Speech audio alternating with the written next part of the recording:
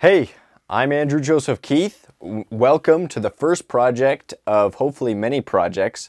In this video, we're going to be sculpting the eye, the human eye. Look at that. Pretty complicated. It's a complicated feature. For each of these projects, I'll have a video, a separate video that somebody else has done that kind of gets you thinking about what we're going to be working on. This video is a video by Proco, the Proco YouTube channel, and it's on drawing the eye. And so it talks about the structure of the eye, and there's a link in the description below, so it'll help if you've watched that one first. The references for this project will be at the end of the video. There, I took a video of my own eye. That's what I'll be sculpting. I'll be using those references. As far as other supplies, I'll be using some clay. This is Chavant NSP medium clay. That's what I'll be sculpting. I have this little floor sample that I'll place the sculpture on, so I'll be sculpting the eye on this. And this I just got at a hardware store. It was one of the free samples that they have, and I use those. They work great for these kind of little studies. As far as tools, these tools with a little flat end and then a loop tool. Most of it I'll be doing by hand, but tools do come in handy once I get to the refining stage, and trying to smooth everything out helps to have a tool that's a little bit cleaner than what I can get just with my fingers. Okay, let's get into it. Okay, so here you can see that I have my references here. Here I can slide back and forth to move the video to wherever I want. The nose will be here, the brow line right here, and the eye will be right here. Here I'm turning it to look kind of at the profile of the nose right there. You can see it's going to be a little bit bigger than that. It's good to practice about life size or a little bit bigger with the eye, because it is a difficult feature. It's hard to get into those difficult areas, and so if you start a little bit bigger, then it's a little bit easier. So you can see I always like to start similar to this way with some of the brow and the nose. If I'm being very angular right now, this is basically just a right angle and the nose and then the brow line, but it's a lot more complicated. I mean, there's more angles than that. But just starting this way, I can see, well, does that look right? Does that look like a good profile to start with? And if it doesn't look right, then I want to kind of fiddle with it until I'm happy with the profile view. And then I can start with all this inside information here. But if I don't get all this information on the outside correct, then it won't look right. Even if I get the eyeball perfectly round and everything, if this information here, how it goes into the nose, how the nose transitions to the eye, how the brow line transitions to the eye, that has to be correct, or else it won't look right. So now I can start bringing some clay onto the inside, and right here. So this structure, this socket right here, is kind of at an angle. It's kind of a box, more of a boxy shape that tilts down. So I want to make sure that I get that angle. I'm going to add a little bit to the brow line. You can see this kind of comes over here. I'm looking at this area right here, how right there, that bone that comes and covers the eye, and then this eye socket kind of comes. You know, this shape is what I'm really focusing on at this point. A bit more of an edge here. And you can see how much depth there is right here that I'm working on. So I'm making sure that there's enough space in here, and I might even add a little bit more to make sure that there's plenty, that I have plenty of space to go back from the nose area into the eye. There's quite a bit of depth there. I'm going to add even a little bit more.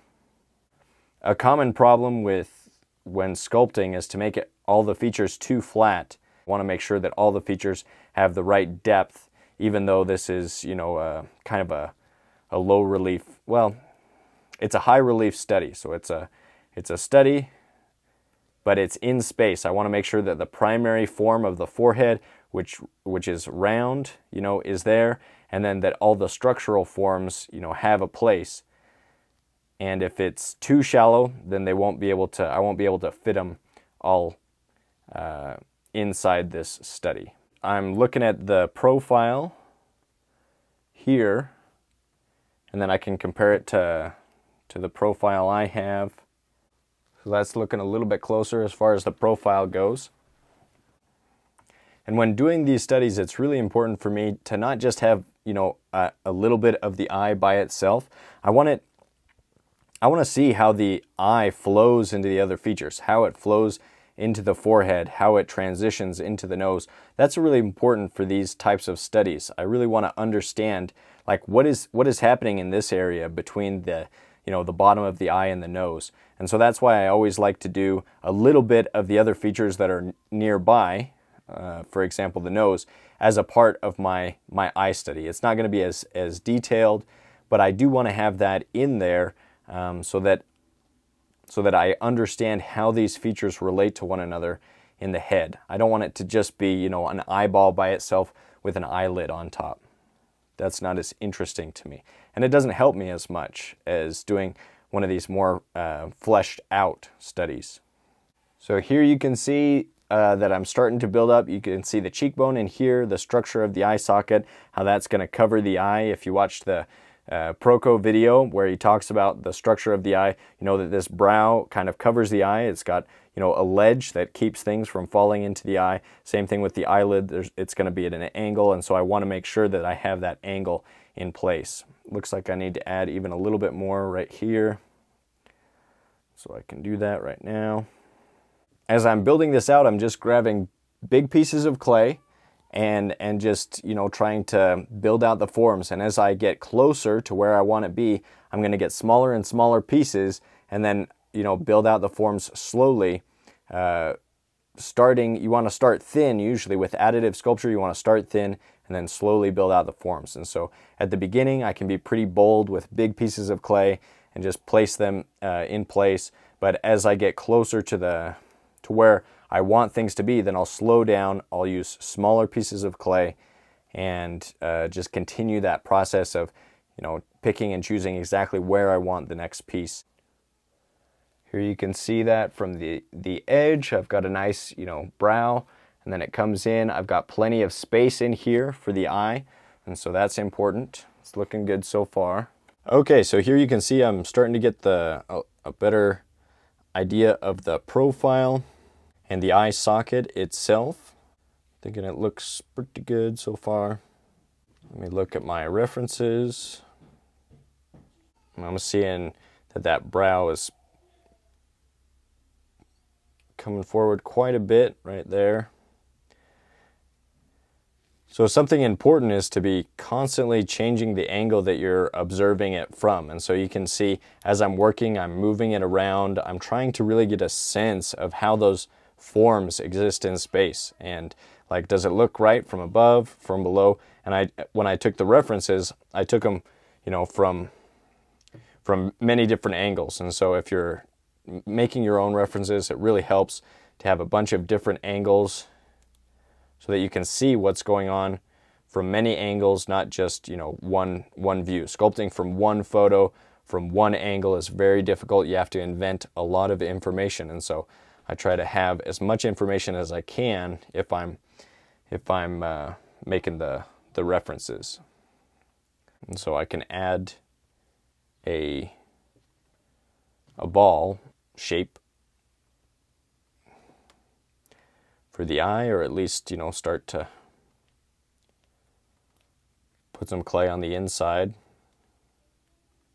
Some people like to sculpt an actual ball, get it perfect, but I move things around so much that I just try to get it as spherical as I can, but I just I'm going to work so much on the inside, it doesn't make sense. For me, at least, the way I do things, I just like to press in some clay, get it round, and then as I build out the eyelids and the eyeball, then I can, work it to a more spherical shape. And then I'm looking from the side to make sure that it looks about right as far as size goes. This might be a little bit large, and so I can, but once the eyelids are on, then it'll be pretty close. Then I'm going to go in and draw a center line.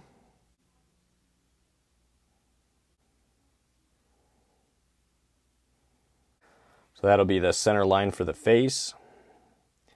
So that'll give me a better indication of where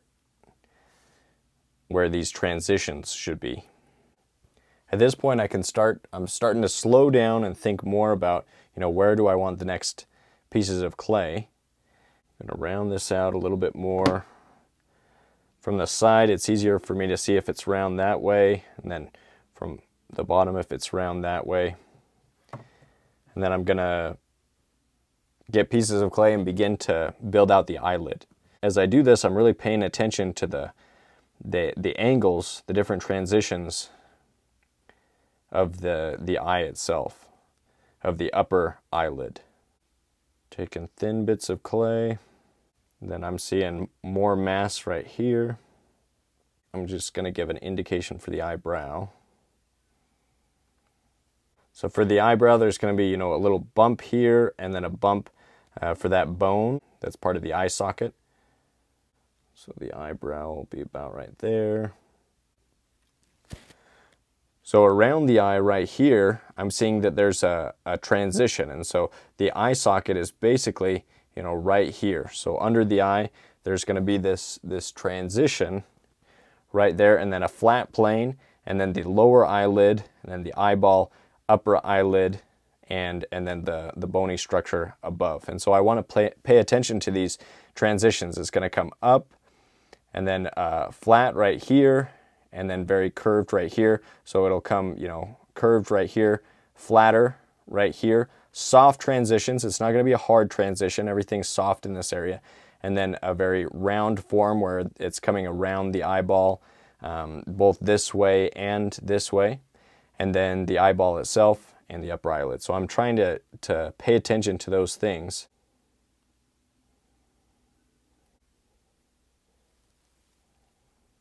This will be the upper eyelid. It doesn't have to be perfect right now because I'm going to move it around with the tools.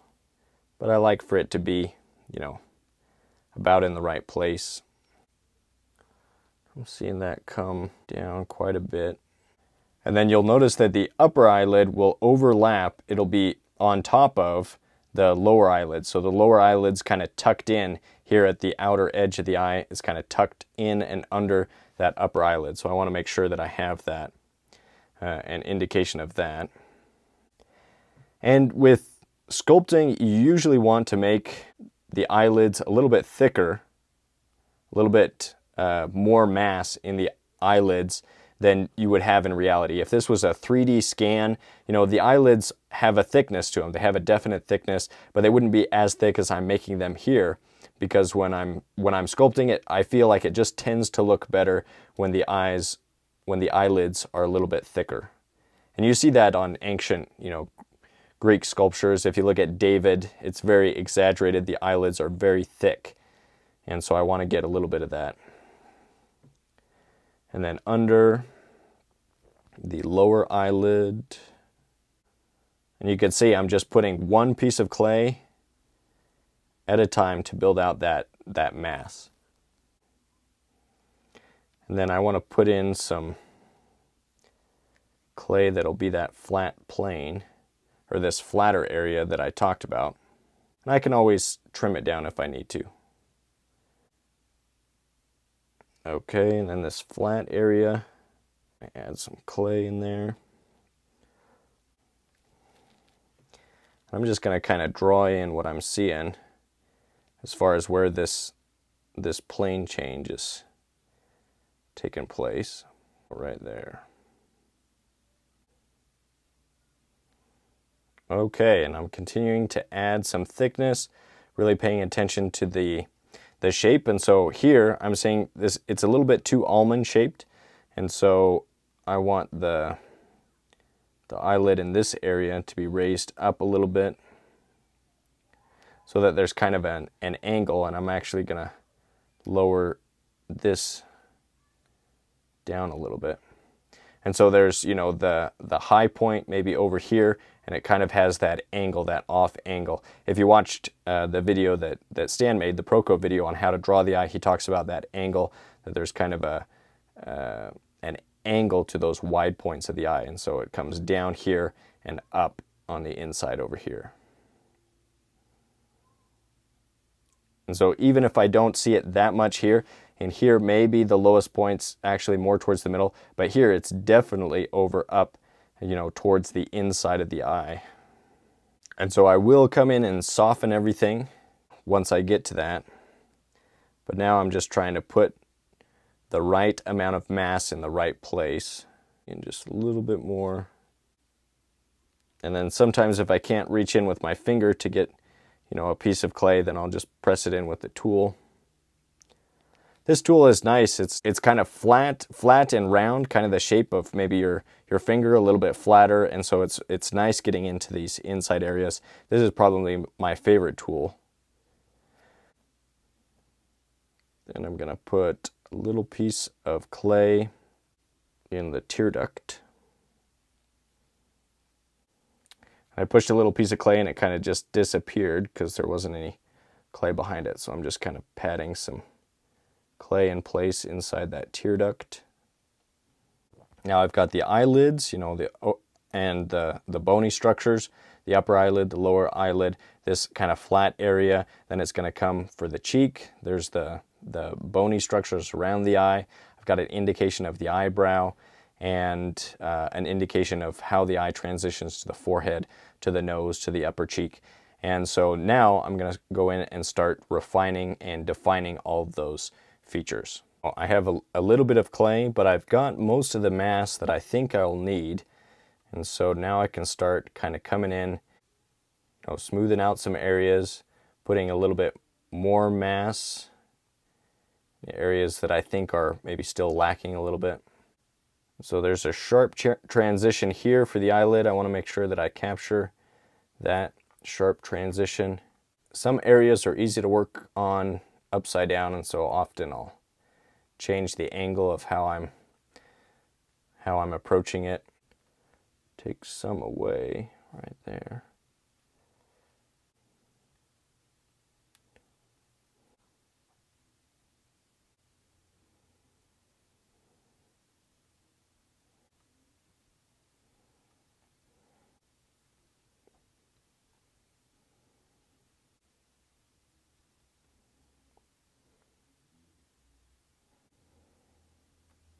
Sometimes I'll take a little piece of clay and, you know, press it in with the tool.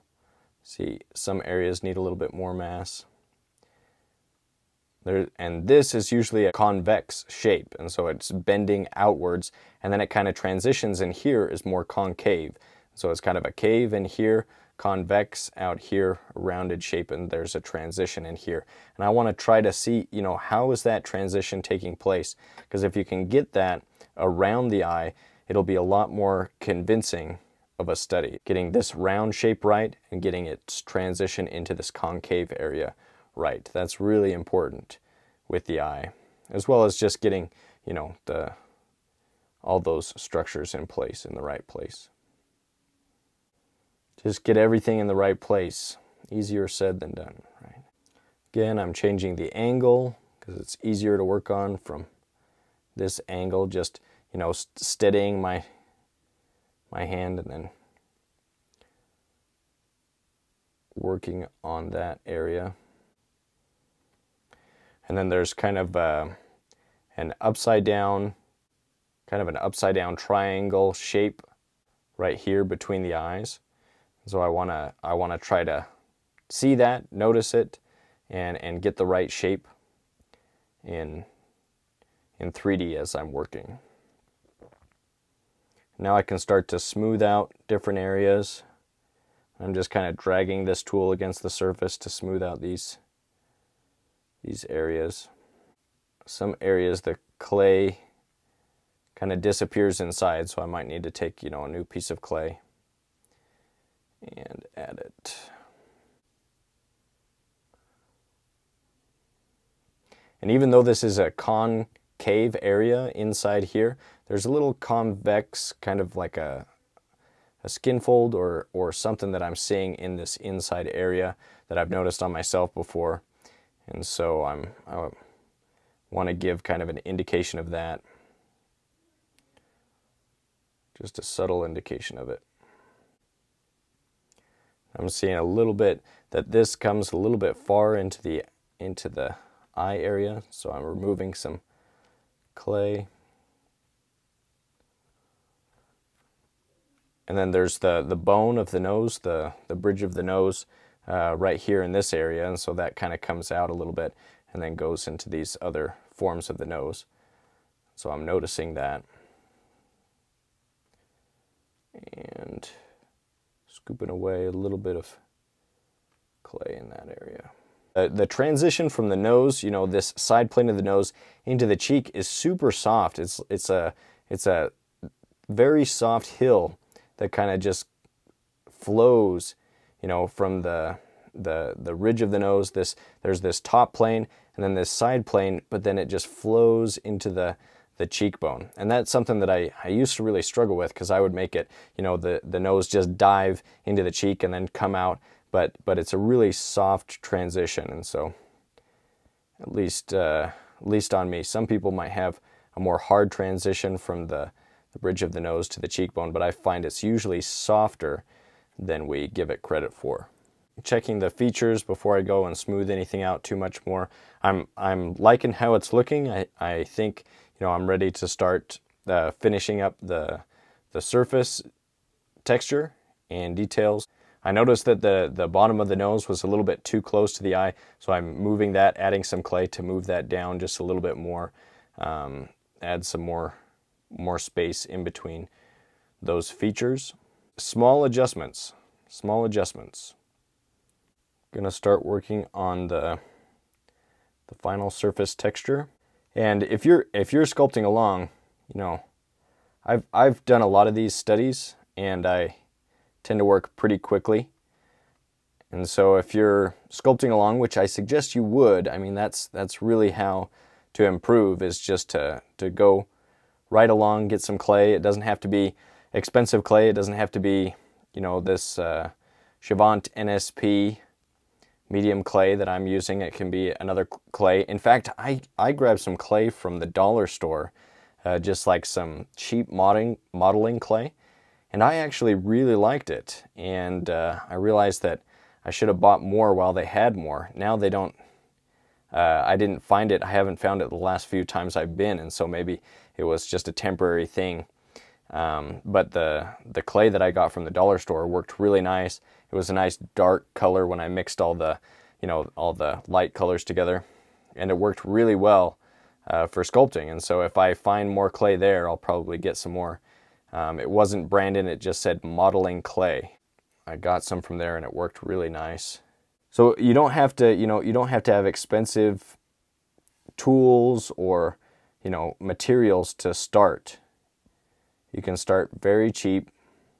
You don't have to have this tool. You could use a popsicle stick or a paper clip that could get a very similar effect.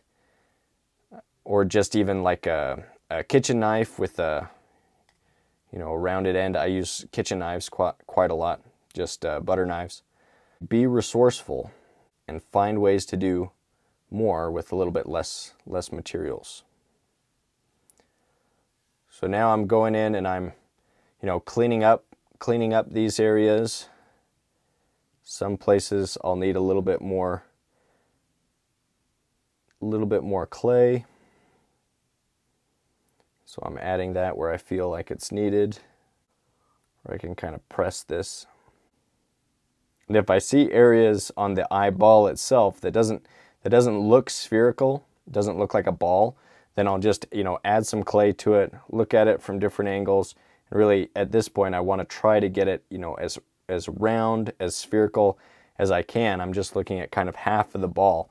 And so, changing the angle, looking at it from different perspectives will help me see, like, is that a ball shape, or are there some areas that are kind of more flat and some areas more round? And, it's not going to be a perfect sphere. I mean, the globe isn't even a perfect sphere, right? The Earth, because of all the mountains and stuff. It's more perfect than what this will be. But it doesn't have to be perfect. Trying to get it rounded and really focusing on the shape, of the eye itself. I'm seeing, this come up like that. And I'm just smoothing out, smoothing out these areas. I don't mind the tool marks. That's gonna be my final texture. And so I don't care too much about those tool marks. See, there's this flat area in between. I'm going to work on a little bit and make sure that that transition between that flat area and the cheek is nice and soft. It's a soft transition. Nice and soft. And I'm just kind of going back and forth, adding this surface texture, smoothing out, these areas. And for the eyebrow, I'm just going to kind of add just a little bit of tooling texture right there and smooth out these areas underneath. Okay, I'm getting close to done with this one. I wanted to take, about an hour, and so I'm getting close to being at that hour point for one of these studies. If this is your first time, it might take a bit longer than that. A lot of these studies I'll take a lot longer than an hour to do. This is kind of just going to be a quick one. Don't worry if it takes a little bit longer to do one of these studies. And so these are the types of videos that I'm hoping to do, these types of projects for my Patreon page that I'm starting. I want to do more of these, and so I am interested in the future in doing an écorché, the entire figure, muscles and bones, basing that off of the Proco anatomy course, which in my opinion is the best anatomy course out there. I mean, Stan Prokopenko, he does a really good job. I'm really excited to be working with him and his team for the figure sculpting fundamentals course, which is in the works. So I am filming for that. These projects will be separate for my Patreon page that I'm just starting. The link is in the description below, and I'd be really excited to do more of these kind of projects with you guys. Okay, now let's do the pupil. And so there's a lot of ways to do it, but I'll just show you the way that I like to do it when sculpting the eye. This is just the method I happen to like using.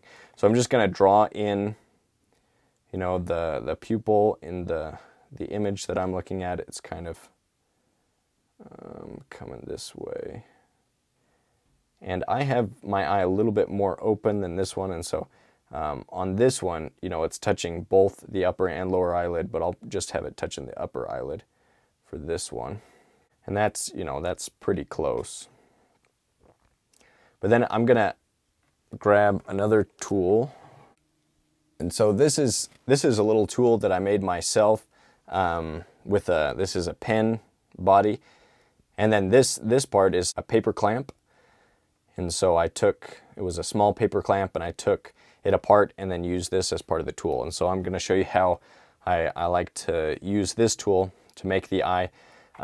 If I could use this tool, it would just take a little bit more work. I'd have to work it a little bit more. Something like this is pretty nice because I can kind of just scoop it out, and then it's basically the right shape. So I'm scooping.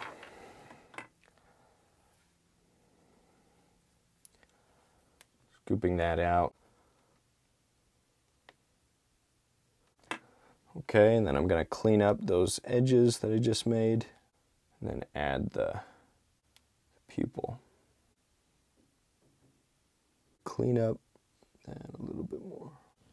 Okay, and there we have, one eye study. Now, I could take probably another hour or two to clean this up, to fix, just make really small adjustments, fixing these little areas, making sure that the transitions are really smooth, adding, little bits of anatomy that I see here and there. But, for starters, I think it's a good eye study for an hour. I'm pretty happy with this. And so I've got the basic structures in place. What's left to do is to get some clay and do it yourself. Sculpt an eye, follow along with the video, sculpt along with it, pause the video. The references will be at the end of the video. And then again, I'll be doing projects like this on Patreon. Probably about half the content will be exclusive to Patreon, to those people, the demos and things, those people that are subscribed to my Patreon, that are those patrons. And then I'll be releasing some free content just on YouTube. And so if you like this, like, share, subscribe, tell your friends, do a challenge with them, see who can, do a better eye, and then tag me. If you do any posts on Instagram, tag me. And if you're a Patreon subscriber, then I'll be sharing some of these assignments that the students do on my Instagram account. And so that's another reason to subscribe to that. And hopefully you enjoyed this. Hopefully it was insightful and gets you motivated to try it and just see how it turns out. It might you might be surprised with how it turns out. And thank you guys, and I'll see you in the next video.